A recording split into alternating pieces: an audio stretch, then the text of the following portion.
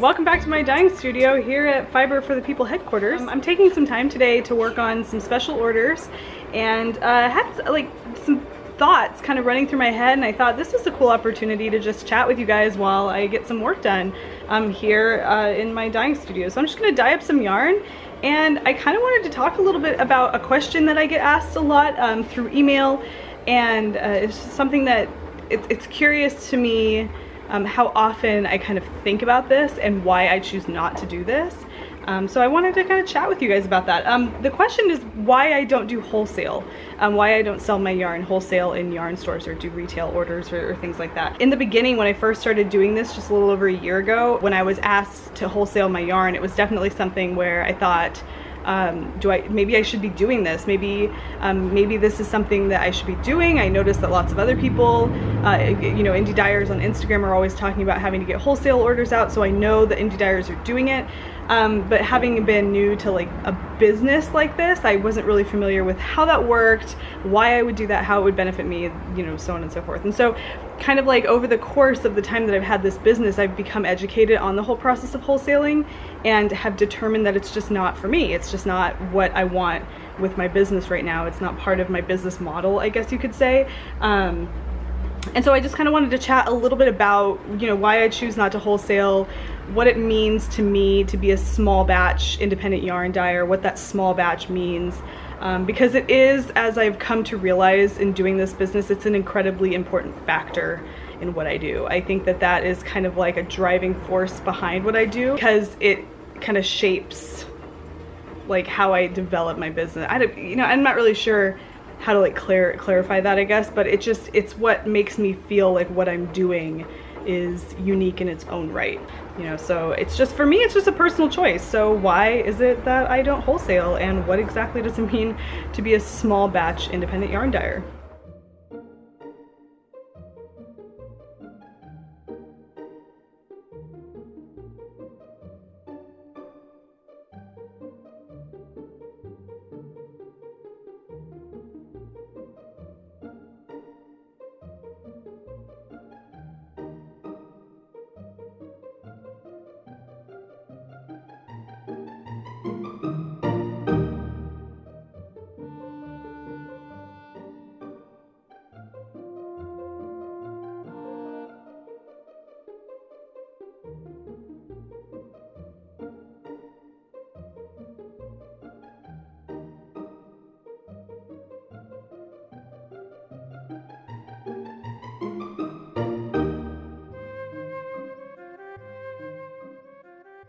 So I guess when it comes to this question, the first thing I think about is creative control. And I know that when you do wholesale, you kind of dye yarn based on what the retailer is looking for in their shop. And that's well and good. That's how yarn shops run. That's how they exist, and that's great. But I wanted, at least in the infancy of my business, and even now, like and for the unforeseeable future, I want complete creative control of what I put in my shop. 99% of the time. I do offer special orders in, you know, 3 or more skeins, and then of course my solids are all dyed to order. But that to me isn't a sacrifice of creative control, because it's just, you know, it's something that makes a convenience for my customer, and of course the customers are really important, and providing, you know, something that is desired is really important. And I guess I don't even know if necessarily wholesaling is relinquishing all creative control. I would have to speak to somebody who wholesales their yarn to really kind of know, and maybe I should. But for me right now, I wanted to make sure that, like I said, at least in that infancy of the business, that I was in complete control of what colorways were going out, what yarn bases were going out, and I wanted to be in control of the promotion and the business end of it, and how, knowing that in this first year, the rate of success that I've had is, you know, directly tied to like the promotion that I've done. So I don't know exactly what that sounds like, but creative control is a big one for me, and so I wanted to kind of keep that as much as I could. And not have to dye, you know, loads and loads and loads of yarn to be sent out for a wholesale order that was based on the desires of somebody else, taking away from my opportunities of having shop updates, you know, my small scale kind of shop updates. So I don't know, that's why it's important to me that I sell my yarn exclusively from my website. So yeah, I mean, exclusivity is a really big part of it, and I guess, like, I don't think there's any shame in wanting to be exclusive with a product that you create.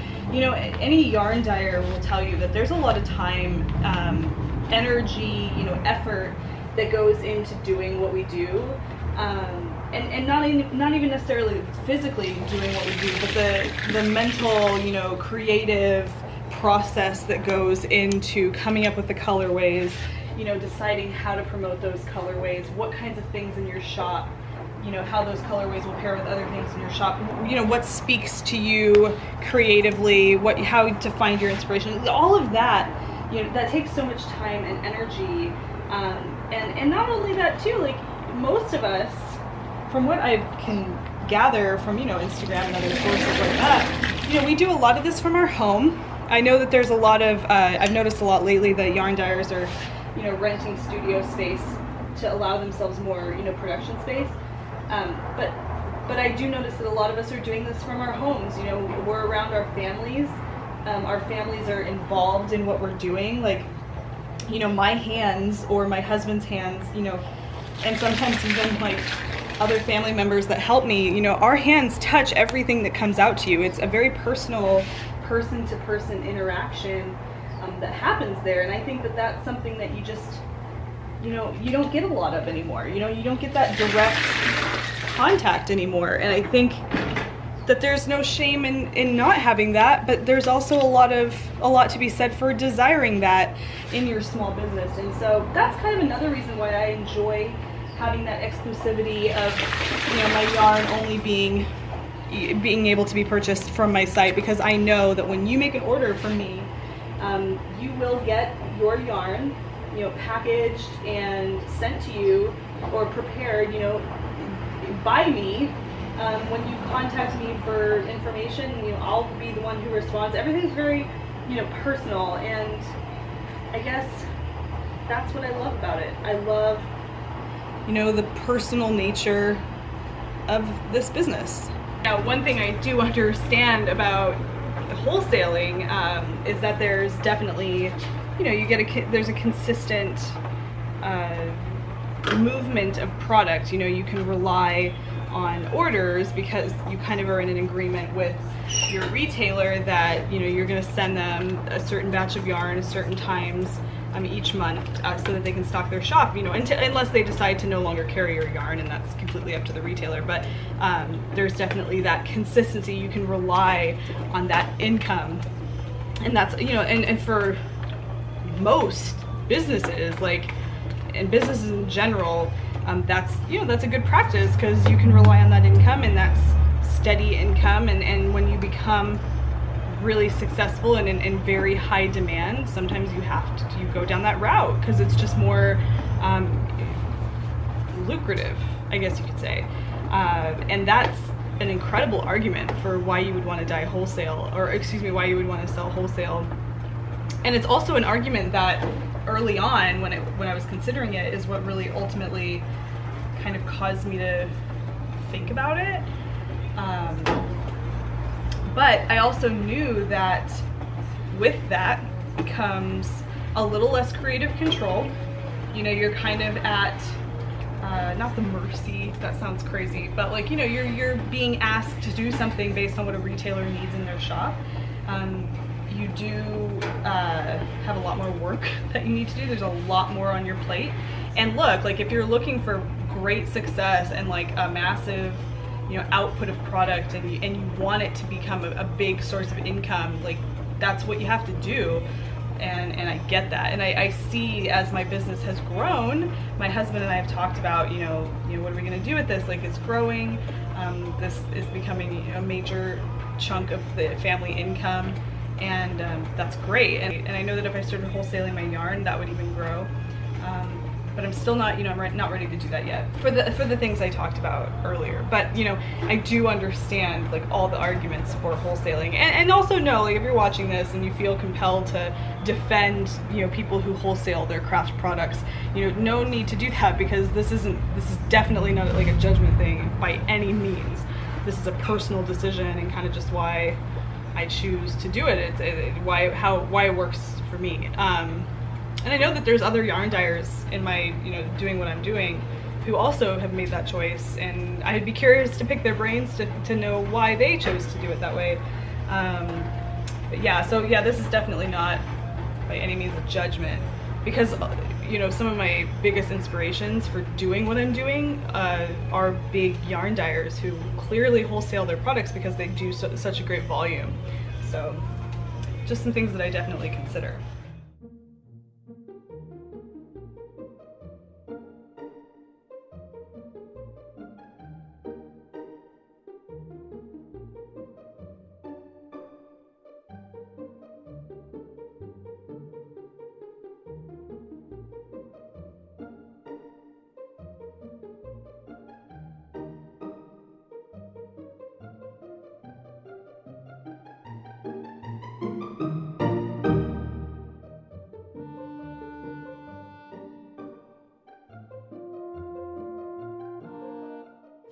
So small batch is all a part of that, really. When I dye yarn, I don't dye massive amounts. At any given time, my stock in the shop is anywhere between 16 to 20 of any individual colorway or base or what have you. And sometimes it's less than that, depending on the colorway. If I know a colorway sells out like hotcakes, I do more. If I know that it doesn't sell as fast, but I want to get it out there because I want to cycle my colorways through, I do less. And so it's kind of just based on, all of the things I've observed in the way that, the commerce works with my business.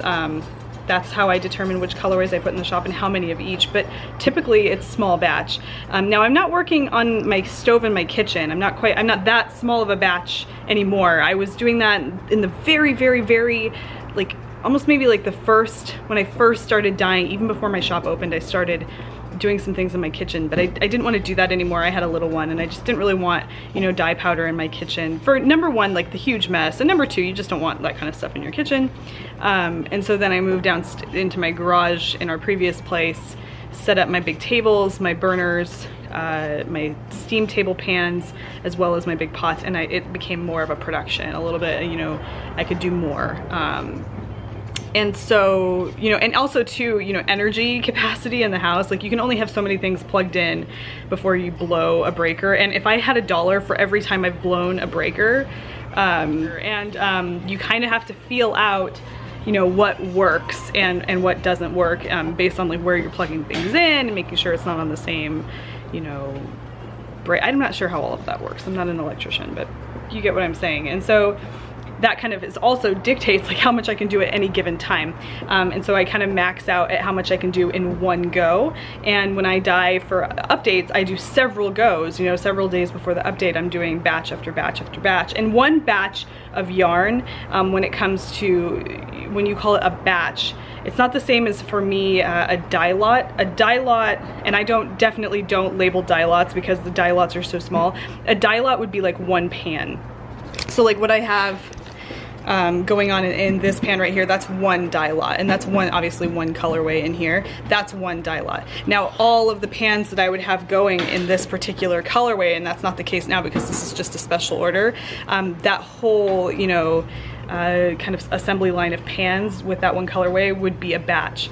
And so that's kind of how I break it down. And I don't know if that's like universal, that's just how I do it. A lot is one pan or one pot. A batch is however many pans or pots you're doing of that particular colorway. And so I kind of keep it based on my capacity, what I can do, and also to the popularity of a colorway, or if I'm planning just a bigger update, maybe I'm going to be, because upcoming this summer we're going to be planning a trip, and so the shop update prior to that trip will be a larger one to keep the shop stocked for a little bit longer period of time. I do not like to have an empty shop. I love the idea of selling out of everything because that means success, and that's fantastic. So I'm definitely not going to complain if I sell out of everything, but most of the time I try to, sometimes I won't put stuff, I'll stagger things into the shop, or I'll just kind of pull things from the shelves to be put into the shop later, just to keep the shop stocked. If you go to visit the shop, I want it to have product in there for you to look at,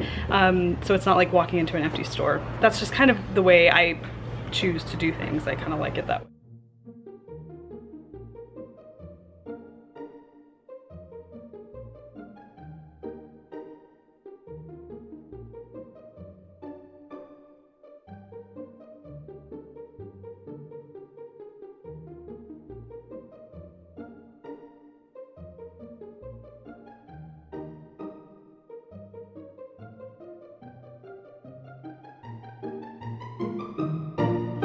So here's one lot, for example. This is one dye lot, meaning that all of the colors, or excuse me, all of the skeins of yarn that come out of this pan will be essentially in the same dye lot. Now, in this particular colorway, 4 skeins go in the pan. Sometimes it's 3, sometimes it's 4. And you can see that that's a really small dye lot, so for me to list every single dye lot would be really difficult. But this is a dye lot, and I'm gonna go ahead and stick my yarn in there. And this is actually a special order for someone, and they requested 3 skeins of this colorway, but because this is a 4 skein colorway per lot, there will be 1 extra of this particular colorway, which is always a lot of fun because I can throw it into the shop. Somebody who's been looking to get their hands on that colorway could snag it, and especially in the case of this one, this is summer drop cloth, and that's a pretty popular colorway right now, and for good reason. It's absolutely gorgeous. So there's going to be 1 of these going into the shop. They are working, so they've been working on this house across the street from us for a while, so you can like hear all the work going on over there. Okay.